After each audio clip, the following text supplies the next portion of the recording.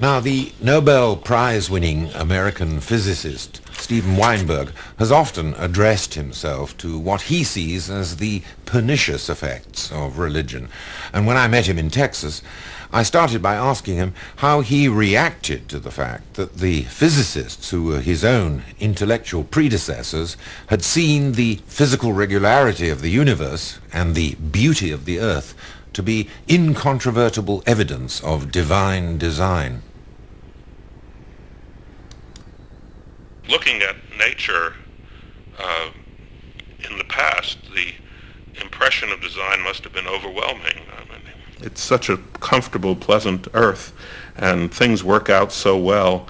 Well, as we learn more and more about the universe, it seems not such a friendly place, and we appear just to have been winners in a cosmic lottery. And yet there might be those believers who might say, yes, admittedly, there are other celestial bodies which are not good stage sets for life, let alone for the human drama, but here we are on Earth, which is, as they would say, convivially arranged to accommodate. Well, what would you expect? I mean, with all these billions and billions of planets, some of them are going to be comfortable, and it's only on those that life can arise. But people like Newton, for example, and Samuel Clarke, who wrote, as it were, on his behalf later on at Trinity when he did the Boyle Lectures, was not invoking the comfort and conviviality of the earth. Newton was impressed by the regularity of nature, whether or not it was a suitable setting for the human drama.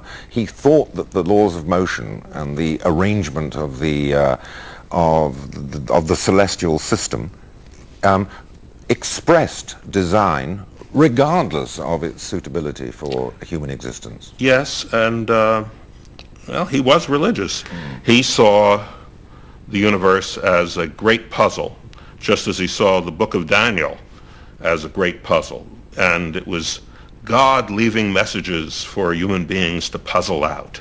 And he puzzled out the way the solar system worked, and he tried to puzzle out the chronology of the Bible.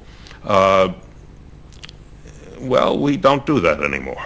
But might there be any reason, and in fact you still find people, and indeed some of your own colleagues, who feel that nevertheless the regularity, by definition, involves and invokes a regulator?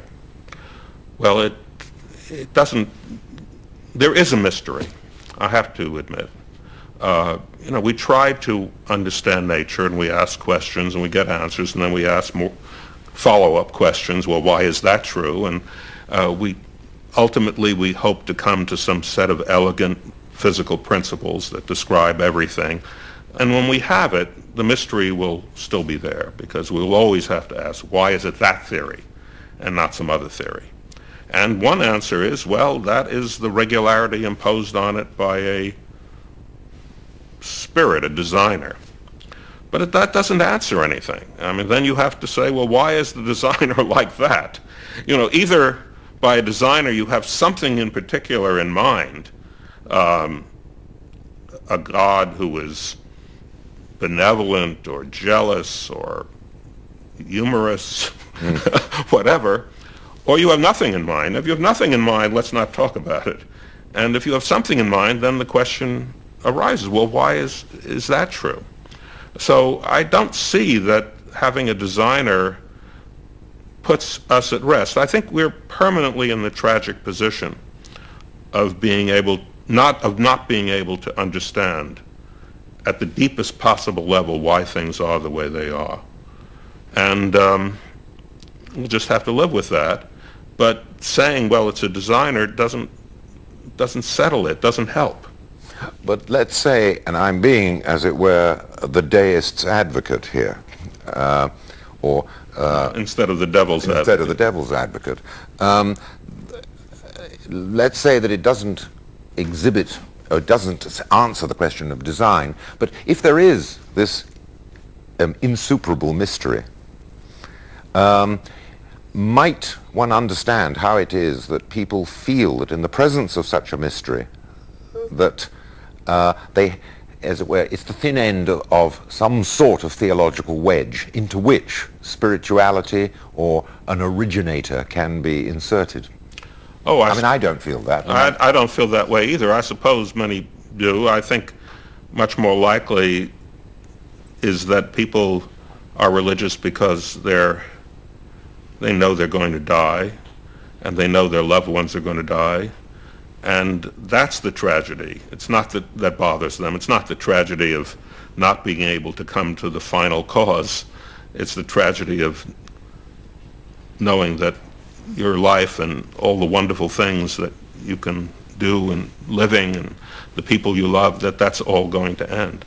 It seems to me that provides the driving force for religion much more than these philosophical wonderings about first cause. These issues of the beginning of time were discussed very intelligently long ago by Augustine, and who grappled with the question of what there was before time began, and he said God created the world with time, that time was created, there was no before, that's part of the creation.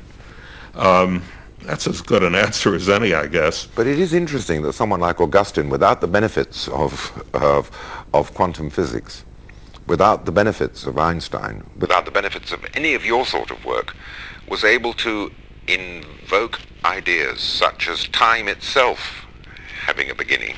Yes. Well, Augustine was a very clever man, and it's wonderful, looking back over all the thousands of years of speculation about these things, that time, I think first with Galileo, became part of the ordinary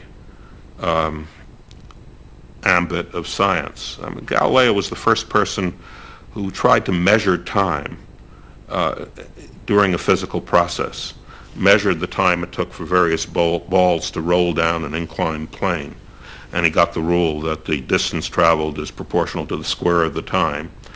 Nobody before had ever tried to bring time into the laws of nature quantitatively. But for Galileo, observing these regularities and observing the relationship between these balls rolling down slopes, the time it took, and giving a mathematical expression for that, for him, as an unquestioningly religious man, they were in fact demonstrations of God's mind. Well, I don't think Galileo came to that conclusion. If he did, I'm not aware of it. But if what you're suggesting is that there is no necessary conflict between being a scientist and being religious, I suppose I have to agree. Even now there are very fine scientists who are deeply religious. I know a few.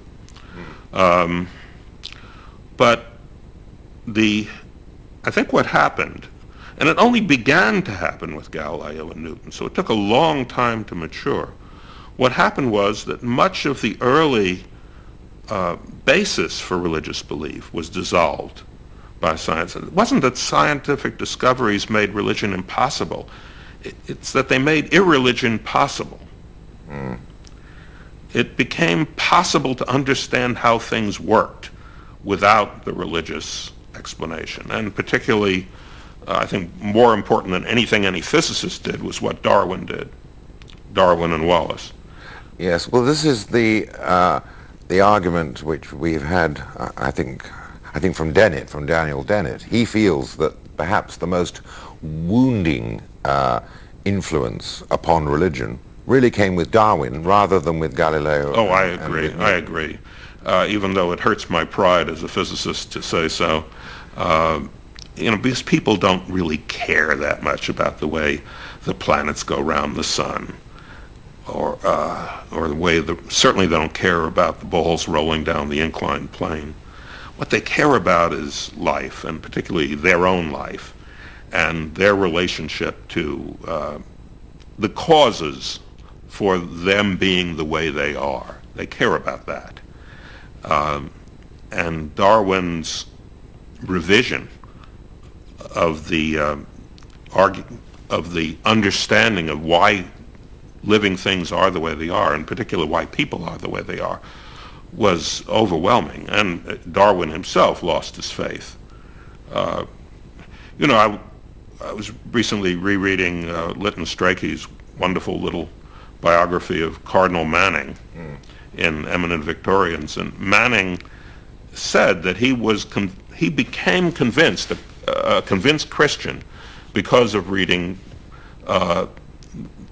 Paley's Natural Theology. Yeah. Yes, and the wonderful adaptation of living things convinced him that there had to be a creator, a personality that created all this.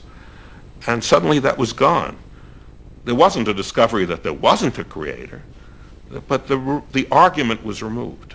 And I don't think anything that science has done for general culture has ever been as important as that. Yes, it is interesting to find that, on the whole, the percentage of biological disbelievers in the scientific community is higher than the percentage of disbelievers amongst your colleagues in physics and chemistry. Is that true? I didn't know that. Actually, I've occasionally, not too often, gotten into conversations with my physicist colleagues about religion. I find an overwhelming lack of interest in it. I once said that they don't care enough about it to qualify as practicing atheists. They just regard it as a sort of question that it's silly to raise. And I, for some obscure reason, I tend to care about it, and I'm interested in religion, but most of my physicist friends are not. But you find such a variety of beliefs. I have one friend, a very distinguished astrophysicist, who told me that he's an Orthodox, observant Jew, which is a lot of trouble. You know, that's not easy, and doesn't believe in God. Because for him, the religion is a framework for life that he inherited from his parents. He grew up with it. He wants to stay in it. But he doesn't think there's anything behind it. I think probably a fair number of people in the Church of England feel that way. I think for a number of people, the retreat into religion is, as you say, not a retreat into belief, but a retreat into reassuring domestic ritual. And I suspect that's much greater for Jews than it is for Christians. I mean, there is a way in which one could say that belief is less important for Jews than observance. I think that's very true. One could argue about the reasons for it, but I don't think Judaism is the only religion for which that's true. I think it's also true for Hinduism. I don't think the Hindus have ever looked very closely into what they all believe. They're allowed to believe in all sorts of things, but the important thing is, you know, the Brahmins are not supposed to cross the ocean, and you're not supposed to kill cows. That's what's important. What you really think about Brahma and Vishnu and Shiva, I don't think there was ever an inquisition among the Hindus.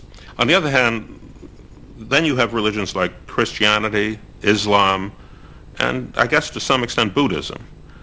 These are the religions that have missionaries that go out and try to convert other people. And it's in these religions that have universalist ambitions that theology becomes important. And it does become important. And in a way, I'm more attracted to that because as a scientist, I care about searching for truth and making a theory of the world. And Christianity, or Buddhism for that matter, provides an alternative theory of the world. And that's something I feel I have something to say about. I can interact with, I can respond to. On the other hand, if people just want to not eat pork or not kill cows or whatever it is, well, you know, more power to them. It has nothing to do with me, and there's no argument there.